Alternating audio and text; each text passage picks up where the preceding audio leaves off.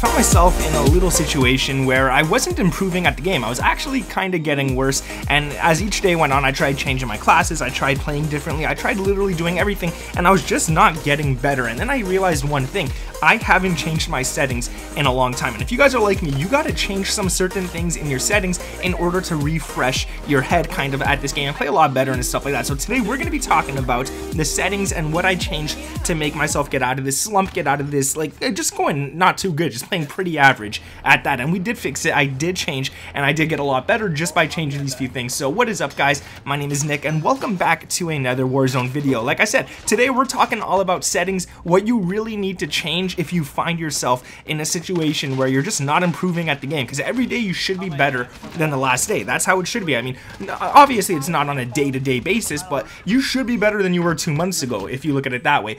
Now guys, quickly, I just wanted to interrupt the video here. I'm actually editing it right now, but I wanted to ask you guys to leave a comment down below letting me know what your sensitivity is right now in the game, what you guys are playing on, what you guys are comfortable at. Let me know down in the comments. I'm always interested in seeing this, and I always ask this question on settings videos because I want to see what the average sensitivity is. But anyways, yeah, let's get right back into it.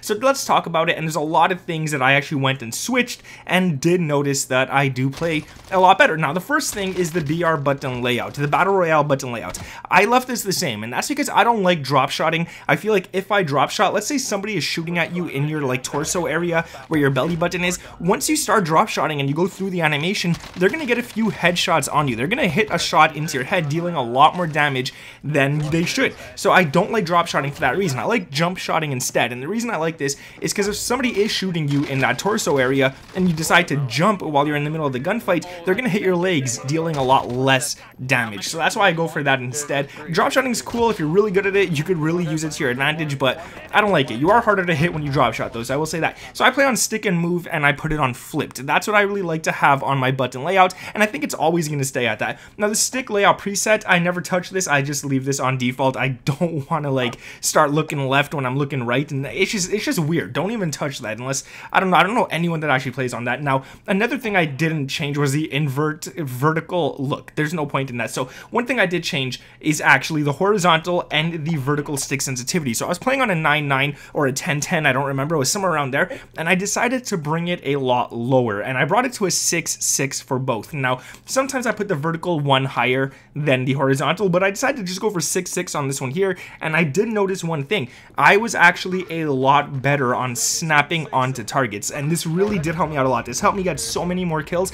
And yeah, sure, when it's high, you could easily turn on people and stuff, but when you're in gunfights in Warzone, there's not much turning around that you have to do. Like, unless it's really up close and it's a full team on you, you don't have to worry about that too much. So dropping this to a 6.6 was a lot easier for me. Now, there is another thing I changed as well, and that's the ADS sensitivity multiplier for the high zoom and the low zoom. Now, the ADS sensitivity is only affected when you're aiming down sights. If you're not aiming down sights, the sensitivity is useless. It does nothing. So what I did for the low zoom was I set it to 0.95 and the high zoom at 0.85. So this is for any gun that has less than a 3.25 optic. And this is really nice because this is for the guns where you're using the iron sight, where you're using maybe like a reflex sight, a no zoom reflex or something like that. It does a good job.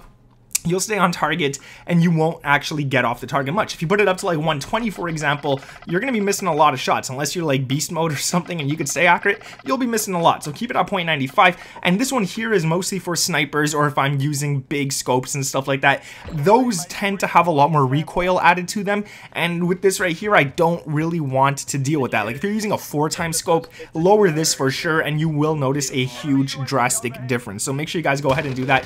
Now, another thing I want to talk about, and this is super important, and you guys gotta disable this as well, that is controller vibration. Now, you could play with it on, it's good feedback, whatever, you know when you're shooting a gun, but like, turn it off, trust me, because when this is on, your fingers are vibrating, everything's vibrating, so you're doing micro movements with your thumb, and you could be missing some shots due to that. Now, it's not for sure that you will, but I just disabled it. I disabled it all the way in Black Ops 2, I stopped playing with this, I believe, and it just feels so much better. Now, I will say, when you do actually disable this, you're gonna notice it's gonna feel very very weird for maybe 1 or 2 days, but once you get used to it, you'll never ever play with vibration again. Trust me on that. Now, aim assist, I leave it at standard. I had it at precision for a while, and then I changed it to focusing for a while as well, and I'm talking about like a month on each at least, and I just feel like standard is just so much better. At least for my playstyle, it just feels a lot easier. The aim assist works a lot nicer, and precision is alright, but it only kicks in when you're really close. So if you're not aiming directly at the target who's like 200 meters away or 150 meters away,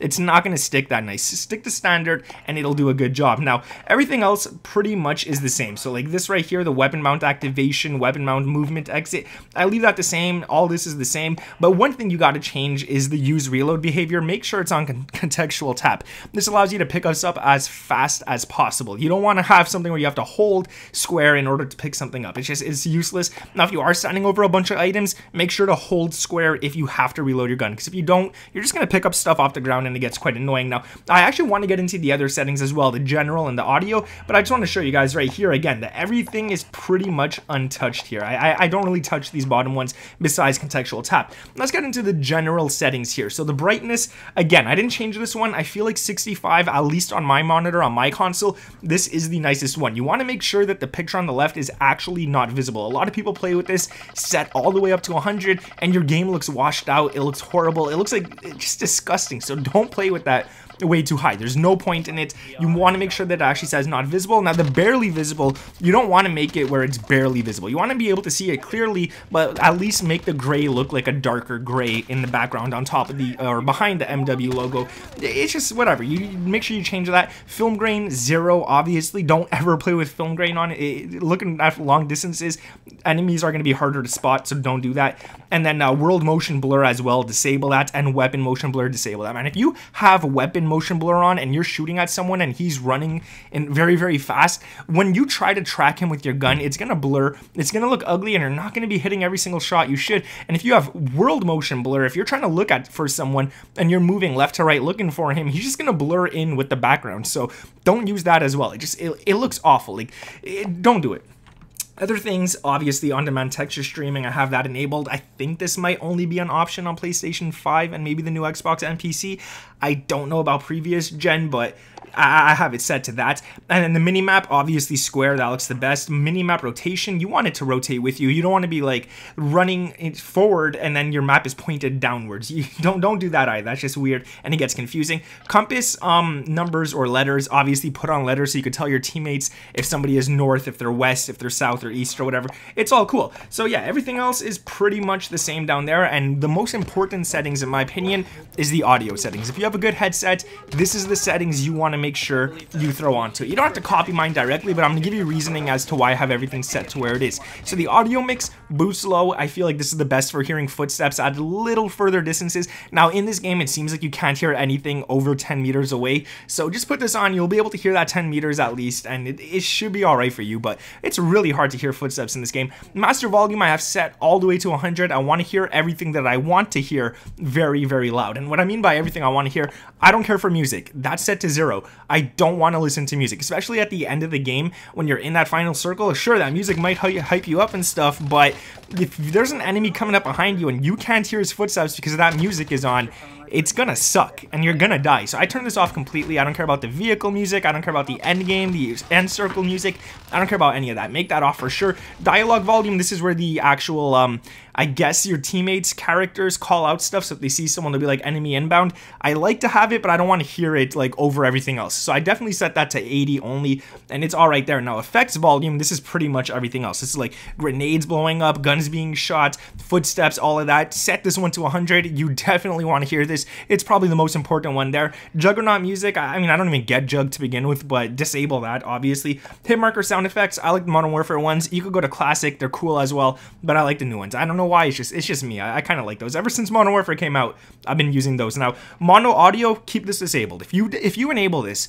it's going to set the audio into your headset to come out of both ears. So if there's somebody running on your left, it's going to come out of your left and your right ear. You're going to have no idea where he's actually coming from. So make sure this is disabled. If there's somebody on the left, you will hear hear him on the left. You don't have to worry about that. Now, voice chat, this is important as well. So my open mic threshold is at 3.16. I'm not going to set it all the way to like 1 or something, because then people could actually hear when I'm breathing and stuff. So I don't like that. If you set it higher, you have to talk in order for the mic to pick up your voice. Now, the voice chat volume, I have it to 138. This is so I could hear my actual friends, my teammates a lot louder as well. Over if we're in a gunfight and someone's shooting and one of my teammates has to call out and let me know where the enemy is, that right there, I'm able to hear them even as I'm shooting or as we're driving. It's nice. Now, my microphone volume, I set it to 130 just in case they don't set theirs up here. They could at least hear me a little bit louder than everybody else coming through their headset as well. Now, the voice chat effect, put it to no effect, and that should be it. So yeah, I disabled the word tracks as passenger, and word track volume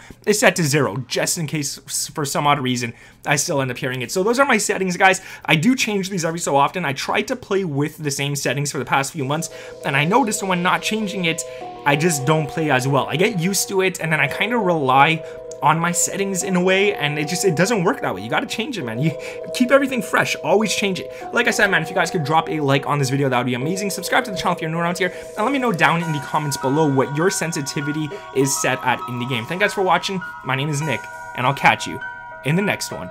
Peace.